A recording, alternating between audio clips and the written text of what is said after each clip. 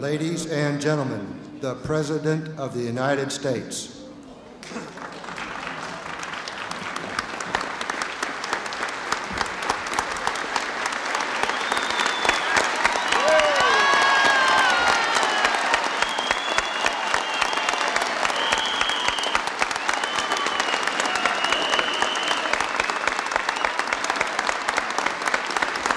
Get my picture.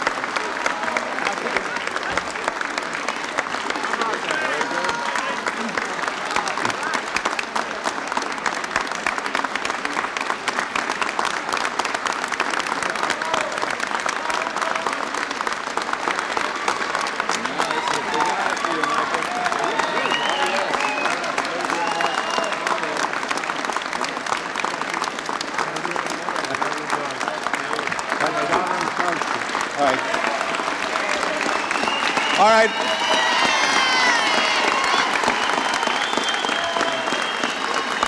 Ladies and gentlemen, may I have your attention, please? Mr. President, I'd like to welcome you to the Pulaski Parade Banquet and to thank you for taking time out from your very busy schedule to be with us today.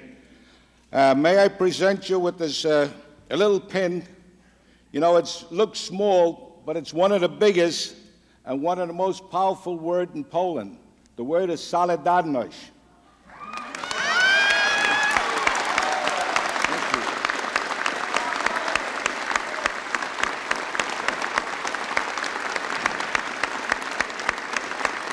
You know, right now, that pin stands for a symbol of Poland, freedom in Poland.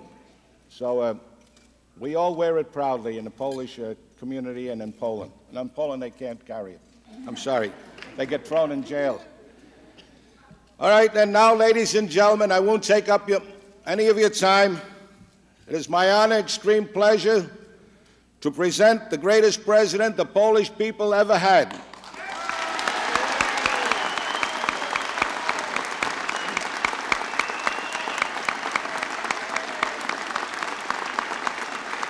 The President of the United States of America, President Ronald Reagan. President, thank you very much. Thank you. Please. Well, I thank you, President Cieslik, and I don't want to offend anyone, but down at the end of the table on the way in, I was given another solidarity button, and I might as well put it on.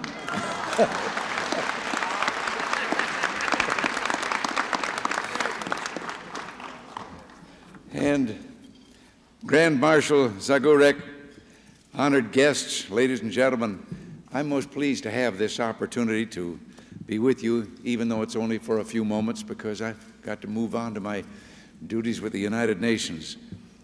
America is a land composed of many cultures, and yet we all have one thing in common. We love freedom, and I'm proud to be here honoring citizens whose passion for liberty is second to none.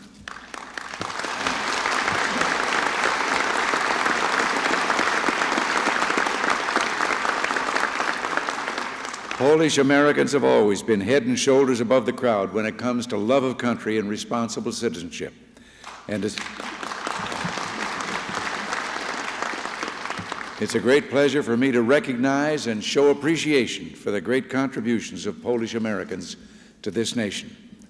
And we begin by what you are doing, honoring General Kazimierz Pulaski, one of our nation's first Polish-American heroes. He gave his life for our country in the Battle of Savannah, Georgia on October 11, 1779. By making this supreme sacrifice, General Pulaski showed the deep love of freedom that burns in the hearts of those who have come to these shores to start a new life. The example set by such great men has been continued over the centuries. Polish Americans have shed much blood in the defense of our nation, and you know what sacrifices are sometimes called for to defend that cherished freedom. I know that this same love of freedom is in the hearts of your friends and relatives in Poland today. Tonight, in your presence, I would like to reaffirm my commitment to a free and democratic Poland.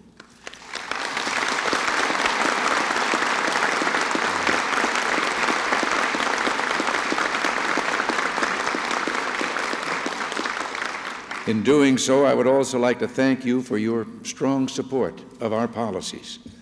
To all of us here in America, whether our heritages be Polish or Lithuanian or Chinese or Irish, the struggle of the Polish workers serves as a constant reminder of the power of ideas and the human dignity which comes from the willingness to sacrifice oneself for the freedom of our fellow man.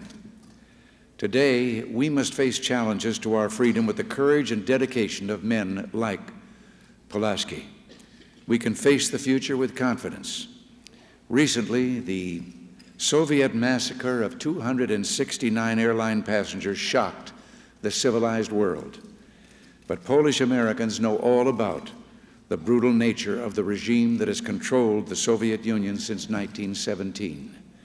You know that downing a passenger airliner is totally consistent with a government that murdered 15,000 Polish officers in the Katyn forest.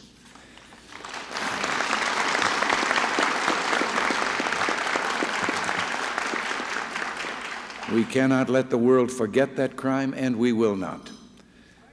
Poland has suffered so much throughout her history, but she's given so much more to the world. And today, the world is grateful that Poland has given us a man whose courage and faith inspires us all and gives us hope when it would be so easy to despair. I say to you in all sincerity, thank God for Pope John Paul and all that he is doing.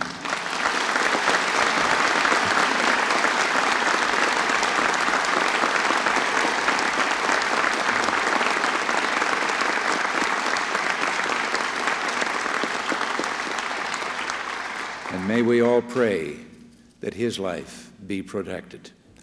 We Americans of all backgrounds have a tremendous responsibility. If freedom is to survive, it will depend on us.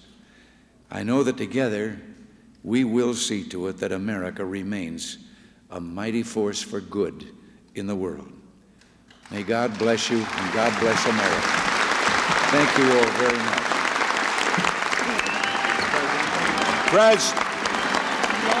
Żyje nam 100 lat, 100 lat, niech żyje, żyje nam.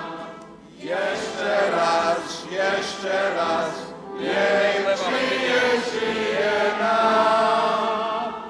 Niech żyje nam. President Reagan!